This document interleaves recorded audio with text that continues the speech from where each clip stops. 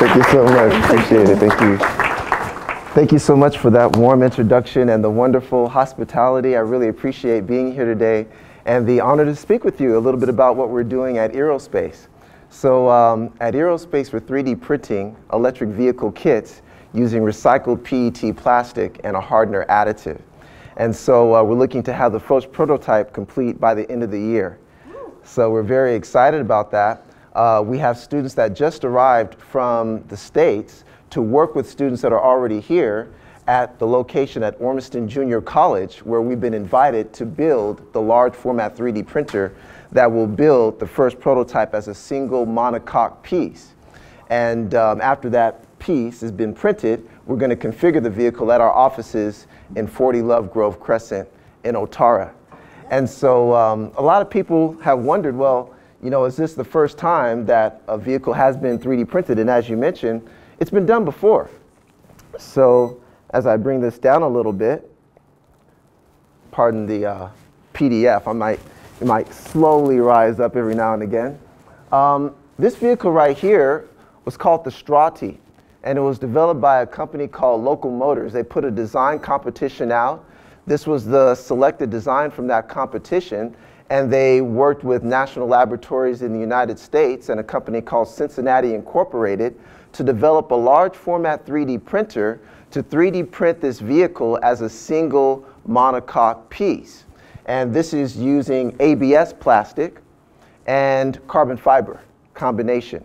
And so all they did after the vehicle was printed was insert the components, insert the batteries, the motors, the controllers, the steering wheel, and all of that, and it drove on the roads. And so this was in 2014. The printer that was used was called the BAM printer, which is short for Big Area Additive Manufacturing. And that printer costs $1 million, US. Yeah. So amongst those cost prohibitions might be amongst some of the reasons why this did not take off in terms of it being a manufactured vehicle that people can produce. There's certain costings that would need to come down to make vehicles that are 3D printed from plastics accessible to people. And so that's what we're doing. And so as I bring this down, this is a certain challenge that I've been sharing about for quite a bit. So a lot of beaches and oceans are littered with plastic just like this. And as I shared last September in Germany, there's a floating plume of plastic in the South Pacific the size of Greenland. There's another one in the North Pacific. There's one in the South Atlantic. There's one in the North Atlantic. There's one in the Indian Ocean. There's one in the Caribbean. And that's just what's floating on the surface, let alone what's underneath the waters. As a matter of fact, some of you may have seen a diver who dove in Bali and videotaped himself underwater, and he showed all of this plastic floating around him right off the coast of Bali. And there was more plastic than fish. You know, that presents a major issue. I mean, it affects our food chain. I eat fish, but if the fish are dead before it's fished out of the water, I can't eat it. So it affects us in many ways. It affects the environment. It affects our oceans. And the plastic that often ends up in our landfill, because it not all gets recycled through river runoff, ends up in our oceans.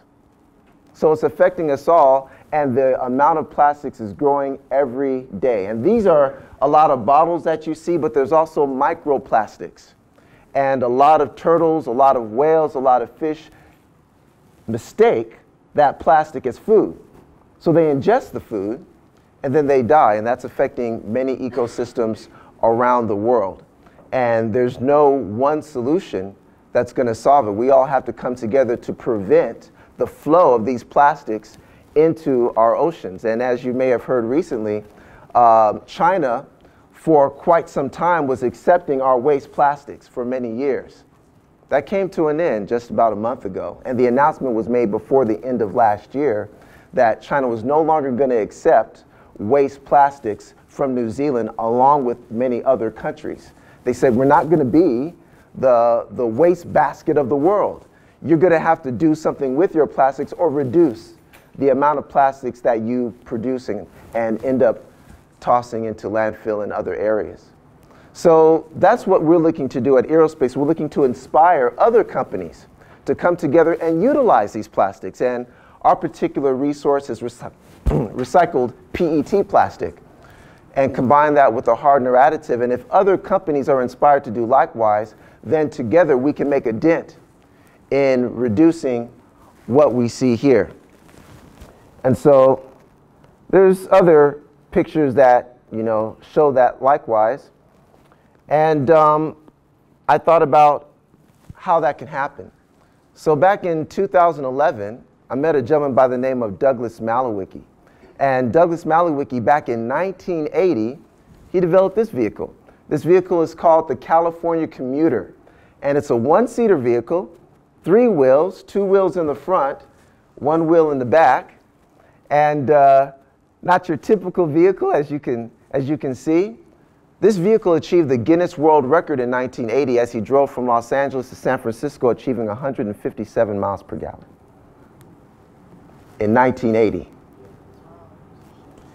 There's not vehicles on the road that achieve this level of efficiency that was done 37, 38 years ago. Why is that? I think that if this was done in 1980 and he achieved another Guinness World Record the following year using diesel, then why can't we achieve these levels of efficiency today? I believe we can.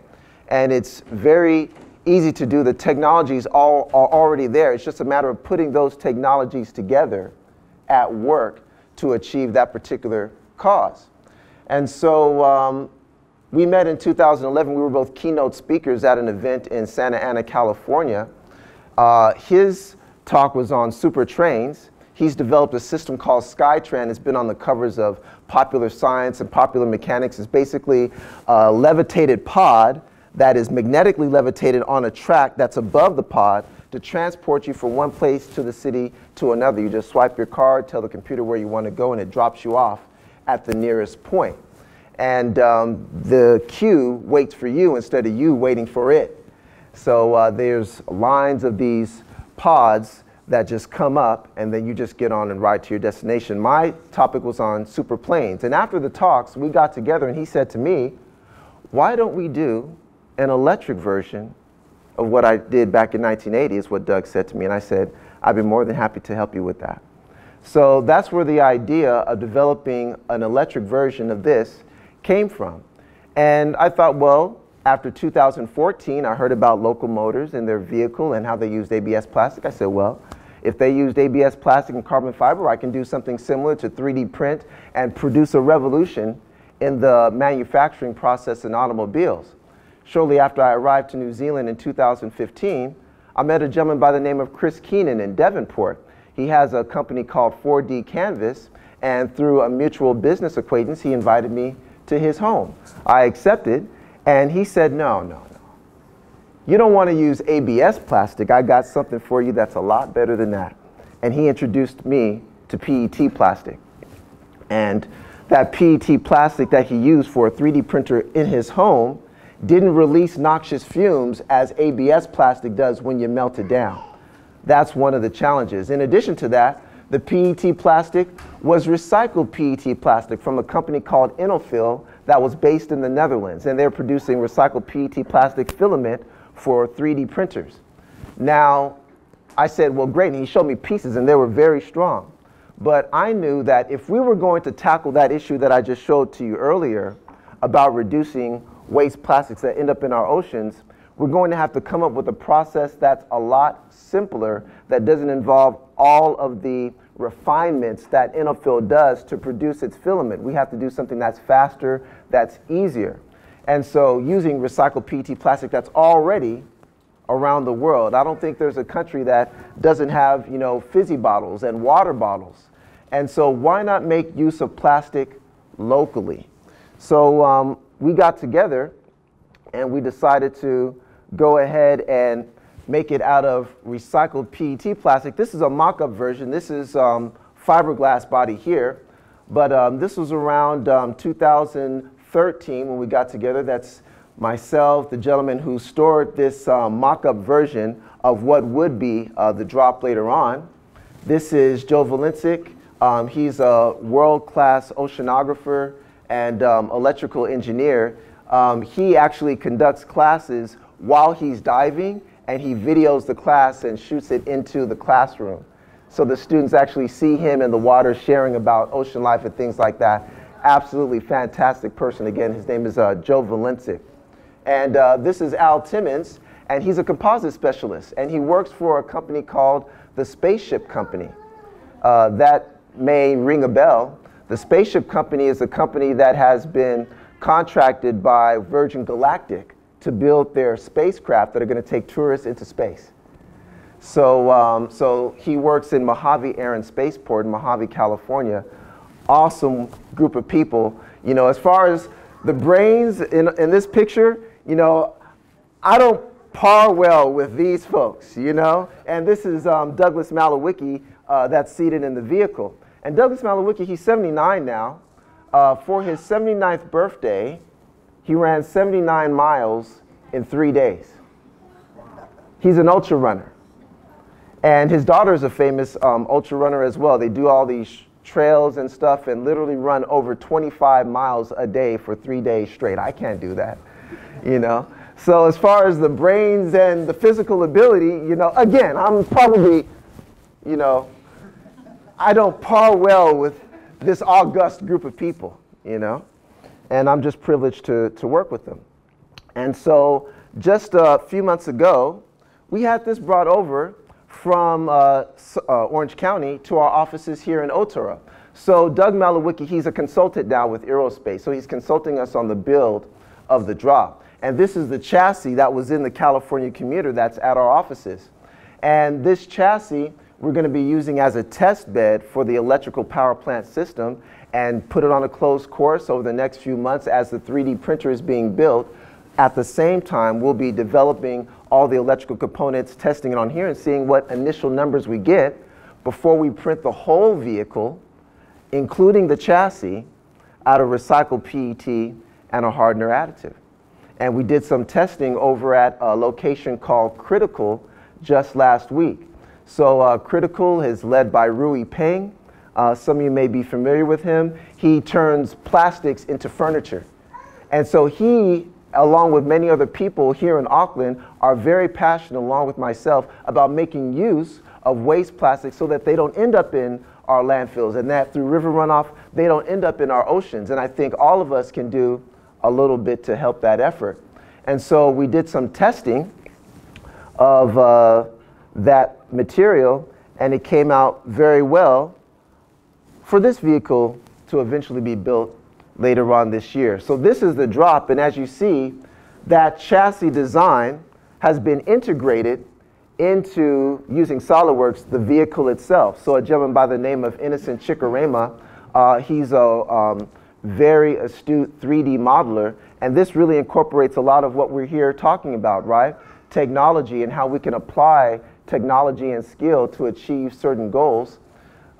He integrated that chassis into the body here, and we've kind of updated the vehicle, if you will, a little bit. It doesn't have that wing in the back, you know, like it's out of Buck Rogers, you know what I'm saying, you know? So, so we've kind of brought the design elements a little bit up to speed, if you will. And again, 2 wheels in the front, 1 wheel in the back. We're looking to have the batteries underneath the occupant and have the motor operating the rear wheel, putting torque on the ground using lithium iron phosphate batteries. And there's a reason why we decided to go with lithium iron phosphate as opposed to your standard lithium ion batteries, because lithium ion batteries contain a material called cobalt. And cobalt is mined in areas of the world that the environmental regulations for the workers are very low, if not non-existent.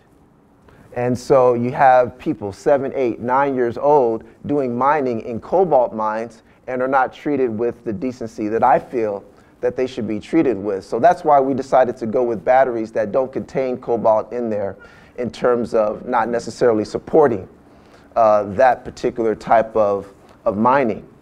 And so they don't have as much energy density as lithium ion batteries do, but due to the efficiency of the vehicle, we're not really concerned about that because by our calculations, we should receive in excess of 321 kilometers per charge. And that's only using 7.8 kilowatt hours of battery life. So to compare that, Tesla, for example, has over 100 kilowatt hours in its battery pack.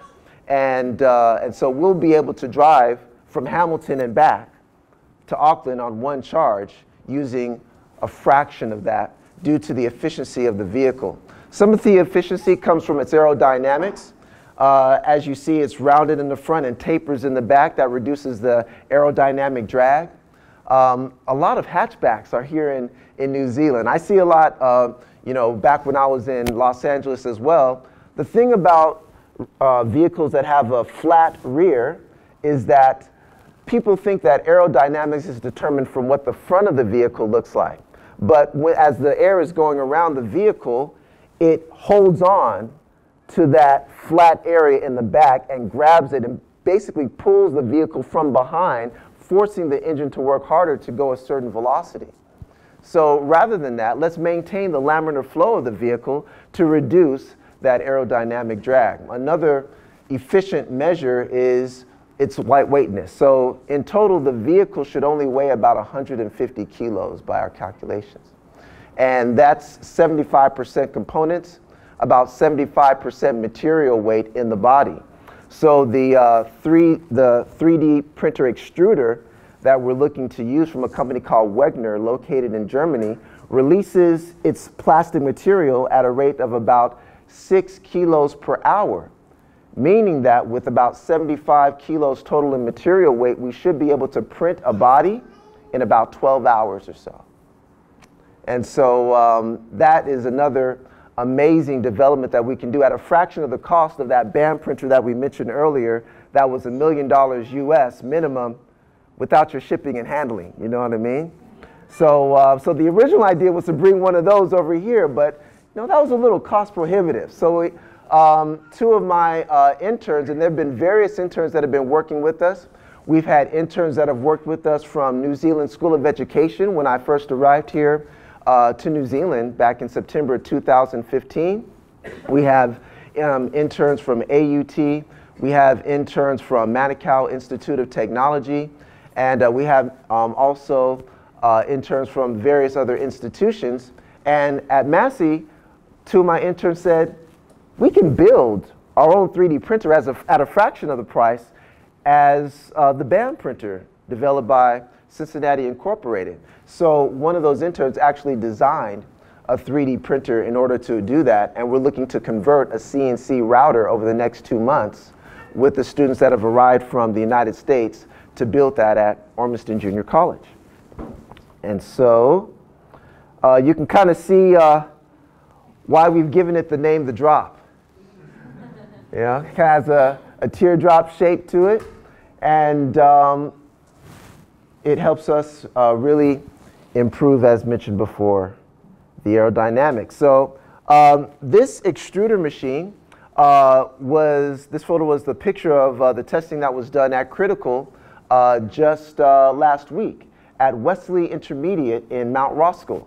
So that was an awesome time. Rui and Andy, the business owners of Critical, which is incubating at Wesley Intermediate, provided us the ability to use their material extrusion machine. And this is recycled PET plastic. And we put it into the extrusion machine, and it came out with the hardener additive that we sprinkled in. And we have some fantastic results that have come from that. Very strong material. And so we're very excited about these outcomes. And we last May visited Scion Research, May of last year, in Rotorua.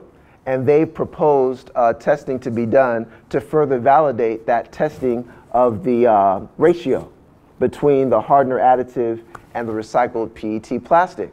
And so in sharing about this with a competition called Next Visionaries put on by BMW and TED, out of a few hundred applicants, I was named one of the top 6 last year to fly to Frankfurt, Germany to give a TED Talk at the Frankfurt Motor Show, and that was a great honor. And so I had the privilege of being on stage and sharing about the plight of oceans collecting all of this plastic and what we can do to stem that and curb that and provide some solutions that can inspire, hopefully, others to do likewise. And a great group of people. We were mentored by, awesome previous TED Talk individuals. And on the BMW stage, I had the privilege to share about the drop. And it's a wonderful honor, and it's really gained a lot of notoriety between then and now, and we're really excited about moving forward over this next 5-6 months, where we're looking to do test runs on the vehicle, if all goes well, in the very near future. So as you could probably gather, it really takes a team to put together a lot of what we've done. And a lot of people were sharing with me about, well, if you share this idea, could somebody just take that idea and run with it and things like that? And my approach was very different. My response to them was, I'm not worried about that.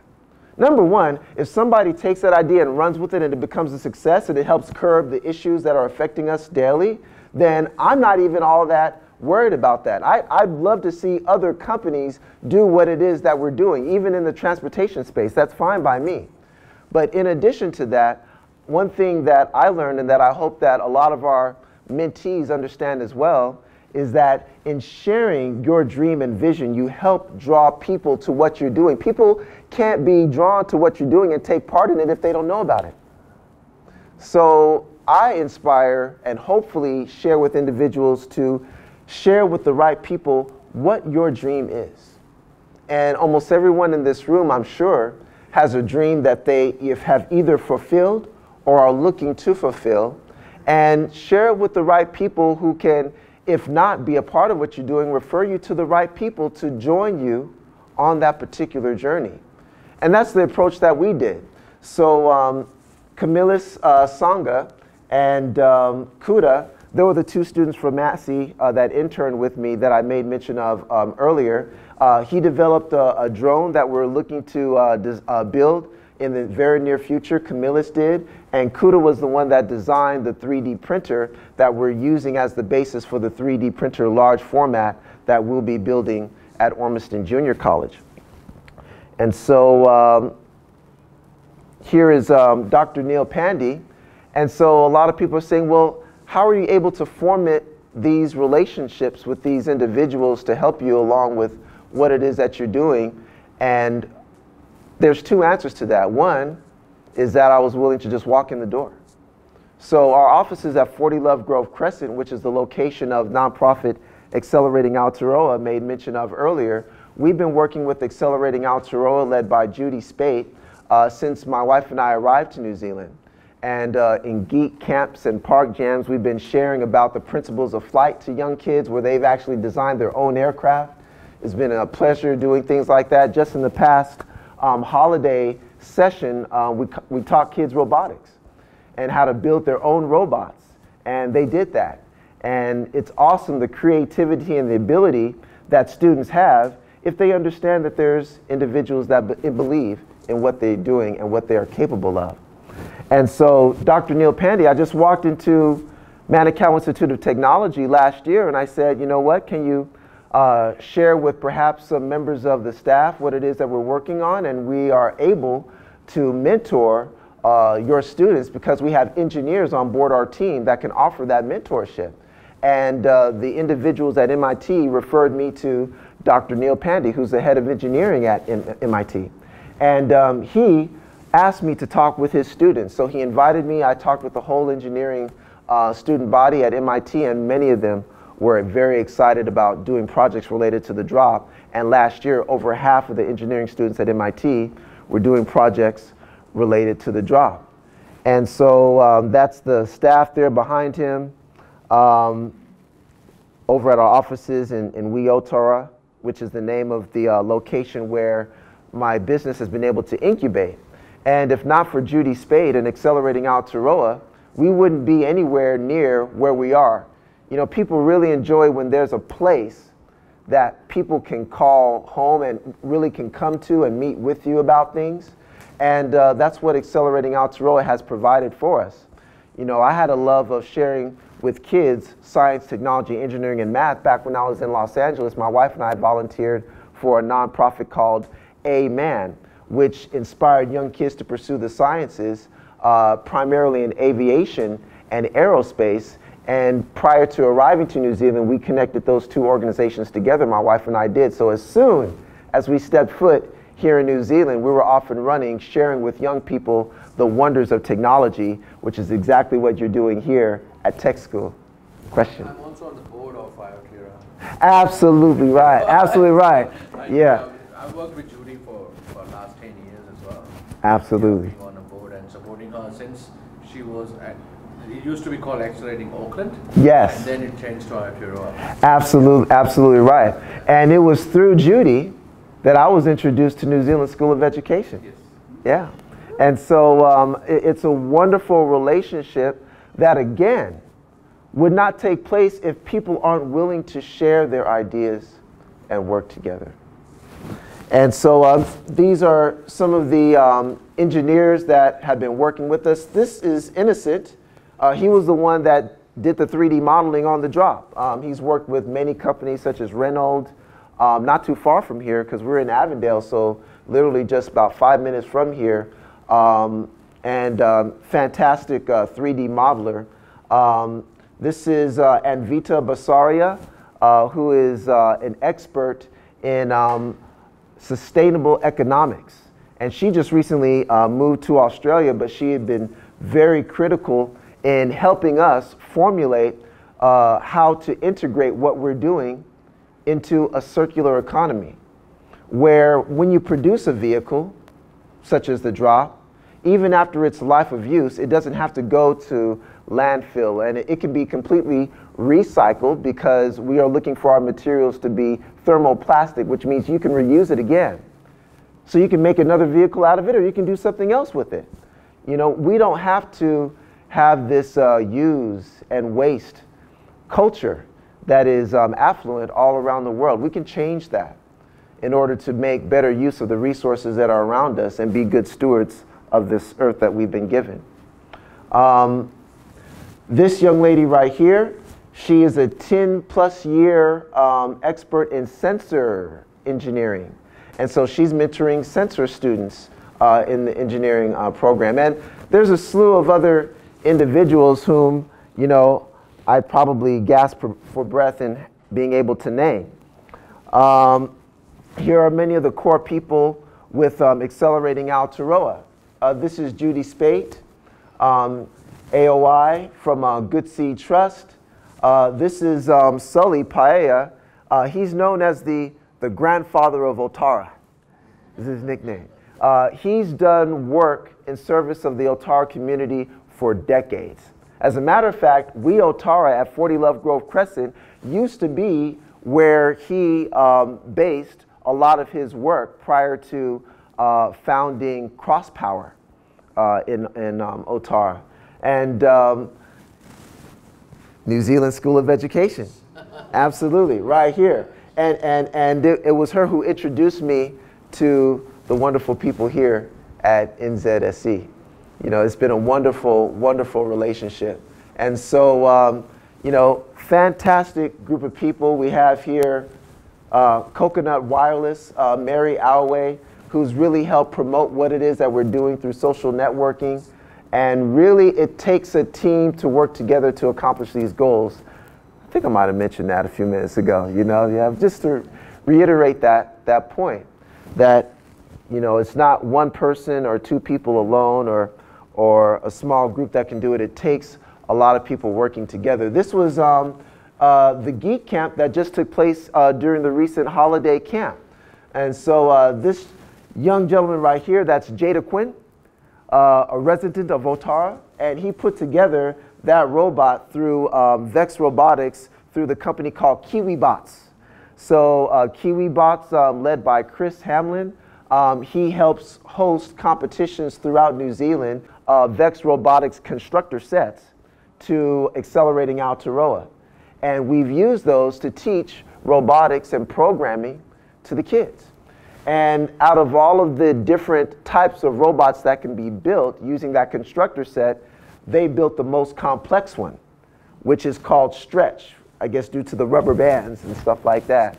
And so, you know, he practically built that robot all on his own. Although there were a couple of others where 2 or 3 students got together, he did it himself. And so somebody might assume that young people from underrepresented communities don't have the abilities in order to exercise their God-given talents and abilities to do creative things and use their mind for technical pursuits.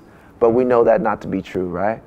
If somebody's willing to inspire them and let them know that they can do it, they oftentimes exceed your expectations. This young gentleman, that's Elijah, also put together an awesome bot and programmed them as well. So they learned programming on how the robots move, where you don't even need a controller. They input the programming through the drag and drop program that comes with the Kiwi bots in terms of showing and telling the robot how to turn and at what speed and to move forward and to move back. So they learned the basics of programming along with building the robots from the ground up as well. These are individuals from a company called Immersia. So in terms of putting together a kit that somebody can put themselves together in 20 hours or less, it really requires visualizing the vehicle. And so the team over at Immersia at the AR/VR garage in Mount Eden, they said, you know what, we can offer you the ability to engage with customer base in terms of how to build the vehicle, because if somebody doesn't have, you know, a lot of technical expertise, if they don't feel like they can put a vehicle together that they themselves are going to drive on the road, then they're not going to buy the vehicle when we look to bring it to the market around this time next year. And so in terms of instructions, yeah, we can do videos, but they said we can do something even better than that. If you look on your phone and you've downloaded the Immersia browser, you can look at this area right here, raise your phone up to it, and the vehicle is right there. And the vehicle can blow up in terms of its respective parts. It can be expanded and collapsed, and various stages of the build, you can see how to put the vehicle together. And that's some of the technology that would be necessary to give people the comfortability in knowing that they can build the vehicle themselves. And me, being a sociology major, can do the same. So, yeah, that's another picture of the team there. This was at the EV World last year, where we got together to share with a lot of people about what we're doing. We have our first sponsor, Friendly Pack, and they do compostable products. The head of Friendly Pack, he used to work in plastics. That's Kevin Graham, the founder of Friendly Pack, and he has, in a way, contributed, and he takes ownership for a lot of the situations regarding plastics entering our oceans. And so he has made a concerted effort to say, you know what? I had a role in plastics being used in almost every soda company in the world. I want to offer some solutions. And so he's developed this company called Friendly Pack that introduces sustainable and compostable packaging, which is absolutely awesome. And so we're honored to work with Kevin, and he's an awesome guy, fantastic individual. This gentleman right here, that's Doug Malowicki, the gentleman I mentioned earlier, the 79-year-old ultra runner. And so he visited us last year when I was honored to host one of the Callahan Innovation Forums that takes place in Auckland every 2 or 3 months. And so in hosting one, I said, you know what? I know a guy who might be a great speaker for you guys. And so he was visiting also his daughter around that time. So we were able to work, because his daughter lives here in New Zealand, Muriwai Beach. And so we said, you know what, Doug, come and talk with folks here at Callahan Innovation and other entrepreneurs learning to gain some inspiration in various ways about what it is that you're doing. And so Doug came and visited us. He met with members of the team. And it's just a fantastic relationship. I just were working with Igor and Angela just earlier today at another event that I came from there straight here that was in the CBD to help raise capital for this venture. So it's been awesome relationships that have been formulated with awesome individuals, interns, scientists, ATED. It's just awesome groups of people here. So the third reason why the vehicle is efficient, in addition to its aerodynamics and in addition to its lightweight, is the efficiency technology that is demonstrated in it. So late last year, we merged with a company called REPS, which is short for Regenerative Electrical Power Systems Incorporated. So that's why I like saying REPS. This circuit is called the efficiency circuit. And this efficiency circuit improves the efficiency of end applications such as lighting by producing a wave where the end application is basically reading the upper crest of the wave rather than the whole wave. And that wave pattern, that sine wave, is happening so fast that basically end applications such as lighting are able to operate at a fraction of the electricity that is normally considered the standard for that industry. So I brought the circuit with me, and I'd like to demonstrate it for you. So this is the input, even though it says output here. Somebody flipped the wording there. It wasn't me. So, and then the output is there. So this right here is a 100-watt LED. And a 100-watt LED normally requires 27 to 36 volts to light up. Usually anything less than that, it does not light up. And very few people have even seen LEDs that are this big. Normally you see maybe a 10-watt LED. A 100-watt LED is not really seen that much because behind the LED, you usually have to have major heat sinks and thermal management systems because the diode gets very hot. A lot of people think that LEDs don't get hot. Well, they may not get hot on the front, on the illumination side, but I can tell that some people in the room understand that it gets very hot in the back. And so you have to have these active cooling fans and heat sinks and stuff like that going on. But with the technology, not only does it allow the LED to run efficient, but it also keeps the LED from getting hot. So you don't need all those active thermal management systems and cooling fans and all of that. So this right here is 8 AA batteries, 1.5 volts each battery, so 12 volts in total, which is less than half of what is required to light up this light. And so here we have the efficiency circuit wrapped in some beautiful carbon fiber that looks less than beautiful. So as you can imagine, there were some measures to make sure that it was difficult to get into the contents if me and my absent-mindedness might misplace it or something. So this right here is the efficiency circuit that came from REPS based in Los Angeles since REPS has merged with Ierospace. So what we'll do is may I have a volunteer? Is there a volunteer that could maybe come up and help me out here? Yes, come on up, Priya. Let's give Priya a hand. Awesome. How you doing, Priya? Good, thanks. Good, good. Priya and we were on the bus, and we got off trying to cross the street from that over here. And so she said, do you want to hide under my umbrella? I said, yes, I would like to hide under your umbrella. And as it was sprinkling a bit. So thank you for picking that up. So what I'm going to do here is we're going to connect these. So let's do positive to positive and negative to negative right here. So red to red and black to black. You can plug it in. You'll be all right. I was just at a Chinese delegation forum earlier today over at the Pullman Hotel, and I demonstrated the circuit for one of the businesses represented, and one of the ladies got a little nervous. She's like, didn't know what was going to happen.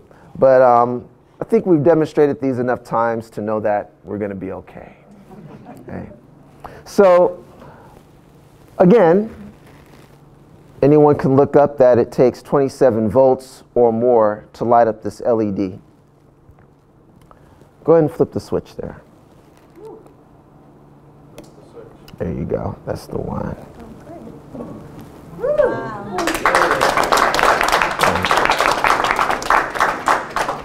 Again, nothing I could take credit for. I'm just the delivery man, you know. But basically, the combination of technologies can solve a lot of world problems. You know, this can be utilized in indoor lighting. It can be utilized in mobile devices, laptops, computers, this type of technology that is in my hands here.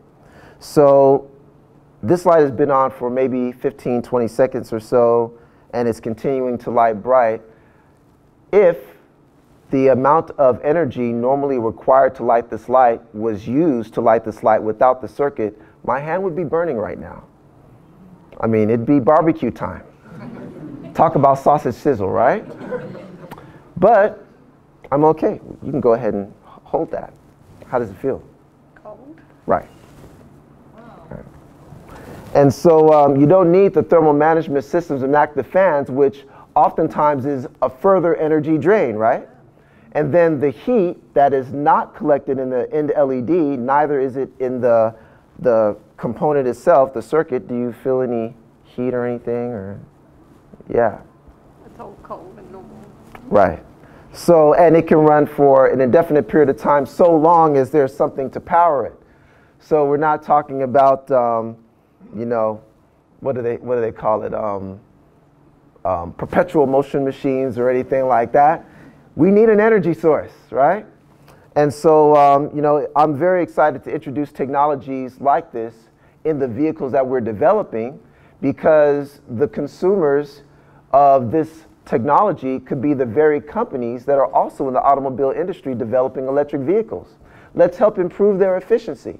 Let's help improve their range. And the developer of the technology has been able to run motors as well as lighting. So we had this test done at National Instruments just a couple of months ago, located in Mount Eden, which validated the results. So National Instruments is well known for having data acquisition software, and Stuart Little, who's over National Instruments New Zealand, oversaw the testing and can validate the results of this technology working. So thank you very much. Let's give Priya a hand, everybody. Awesome. Yeah. There's even an additional benefit to that circuit and that LED, which is if I had a glass that's wide enough, we can actually dip that LED as it's operating into the water, into a conductive environment, and because of the wave pattern and the type of electricity that's going into the end application, it doesn't short. So you know, maybe another time. But you know, before everybody came, I was like, can this fit in here? Yeah. But yeah, again, as I mentioned before, the technologies are there.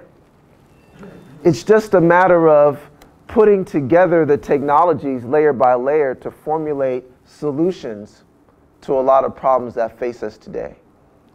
So you may come across solutions to problems that you see in everyday life.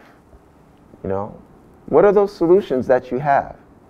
And are you willing to work with people that can help further your solutions so that this world can be a better one than the one that you stepped into? These are students at Ormiston Junior College. I had the privilege of demonstrating the circuit there, and wonderful group of kids that are going to be learning about 3D printing as we built a large format 3D printer there at Ormiston Junior College. And so wonderful relationships are being built in order to inspire the next generation to pursue careers in science, technology, engineering, and math, which is exactly what you're doing here at Tech School. And it's a privilege and an honor to be here today. Thank you so much for the invitation, and I really appreciate your time. Thank you very much.